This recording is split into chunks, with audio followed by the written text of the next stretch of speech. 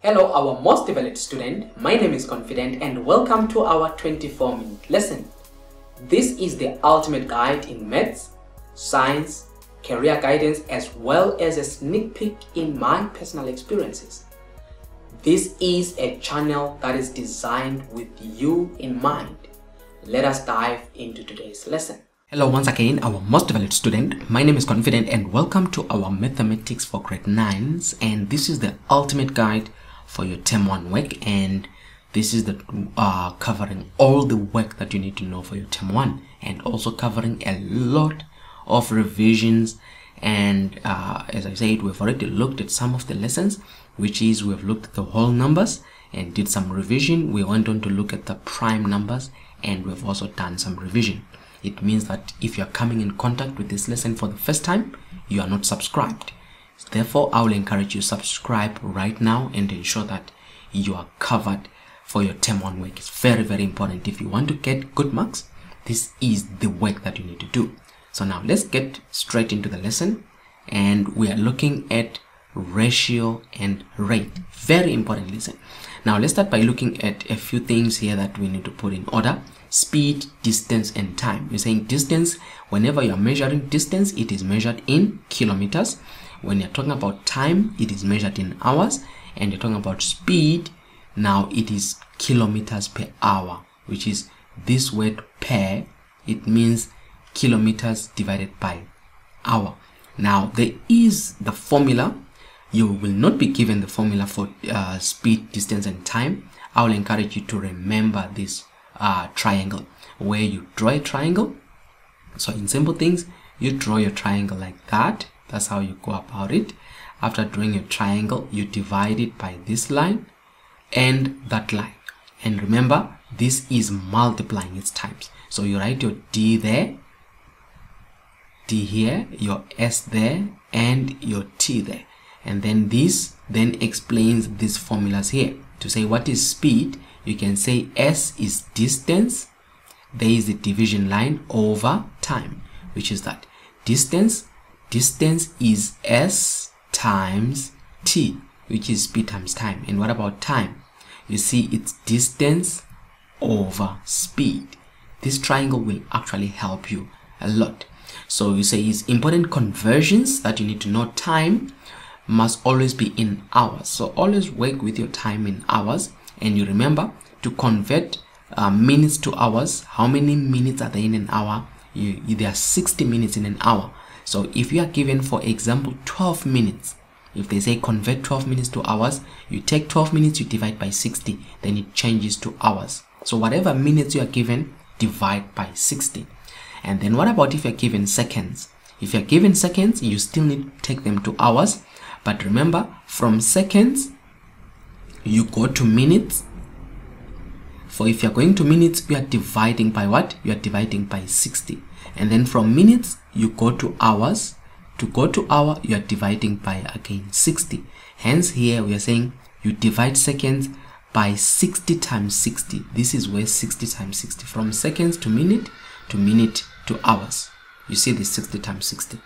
For example, if you are given here 42 seconds, how do you convert it to hours? You take 42, you divide it by 60 times 60, or some they will say by 3,600. Then it will convert it to hours. Okay. The other one is simple distance. Distance must always be in kilometers.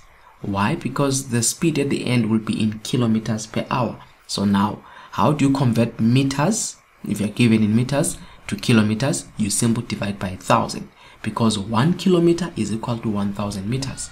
For example, if they say you run 600 meters, how many kilometers is that? You take the 600, you divide by 1,000, which is 0.6 kilometers. I hope that is clear. Very, very important conversions. You'll see them later. And then look at the question here.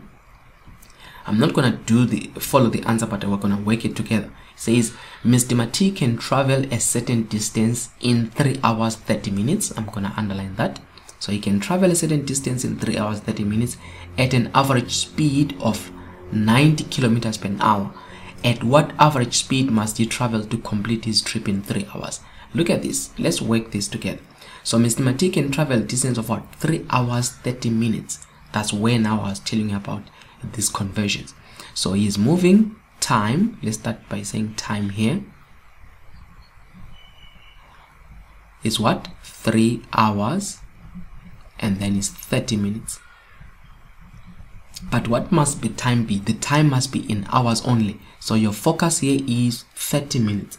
What do you do to 30 minutes? You convert the 30 minutes. So what do you do? Remember, we said 30 minutes is same as saying 30, you divide it by 60. From minutes to hours, you divide by 60. And then when you do that, if you take a calculator, you'll see that this into that, it's 0, into 300, it's 5. It will give you 0,5 hours. So that's 30 minutes. Now the time then you're going to have will be equal to 3 hours plus 0,5 hours. Are you seeing that? Therefore the time is now 3,5 hours. Do you see that? So that's the importance of conversions. So you know that Mr. T can travel a certain distance in 3,5 hours at an average speed of 90 kilometers per hour. So we write again here speed. We're given speed is equal to 90 kilometers per hour. Now already it's in kilometers, which is good. It's in hours, which is good. So we don't have to convert anything there. And then the question is, at what average speed must he travel to complete the trip in 3 hours? So now, first things we have to consider here is, okay, we need to find, they said what? At what average speed? So we are looking for speed. So here we are looking for speed in 3 hours. So the question wants speed, not a problem. Since we want speed, let's start with our triangle. Remember, we did talk about our triangle. Now, when you're looking at the triangle here, it will actually give you what is missing. We said there is D there is S times there is T. So now they gave us what? They gave us time. You have your time and you have your speed, which means you are looking for distance. So if I can say what is distance, D is equal to S times T. But don't write it like that. You need to write it in full because they won't understand what is D, S, and T. So you're going to say distance is equal to speed times time. So what is our speed? They told us our speed was 90 kilometers per hour. You don't have to write kilometers per hour. Times time is 3,5. When you multiply this, it will give us the distance that Mr. T traveled. So it's 90 times 3,5 equal to 315. That certain distance is 315. Remember the distance we said we measure it in kilometers.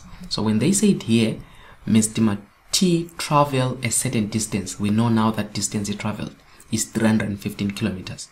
Then they are saying, at what average speed must he travel to complete 3 hours? So Mr. T now wants to travel the same distance of 315, but now he wants to take a lesser time. He wants to do it in 3 hours now. So the question is, what must be the speed? You can see that in the beginning, he took what? He took 3.5 hours, which is more. He took more time. Now, for you to move from 3.5 hours and you take 3 hours, it means your time is reduced. When you're reducing your time, it means you must now travel at a higher speed. So we have to come here and say, what is the speed? Which means we're looking for what now? We are looking for S. And then we're going to say speed is equal to distance. As you can see, D over T, which is distance over, this is over here, time. Seeing that? And then speed is equal to, what's the distance? We know the distance never changed. He's still traveling the same distance, which is what?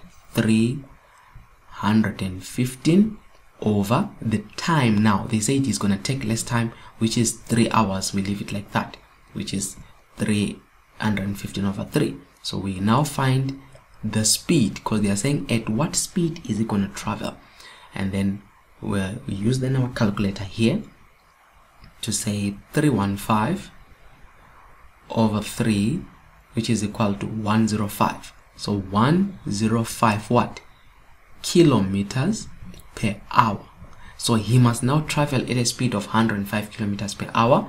Remember the previous speed, it was 90 kilometers. Do you see that from 90 he must travel at a higher speed of that if he is to travel at 3 hours at and the distance is 350. So that's how you work around this. So as I was introducing this topic, I wanted to show you how do you go about in laying this foundation. So that's how they got that answer.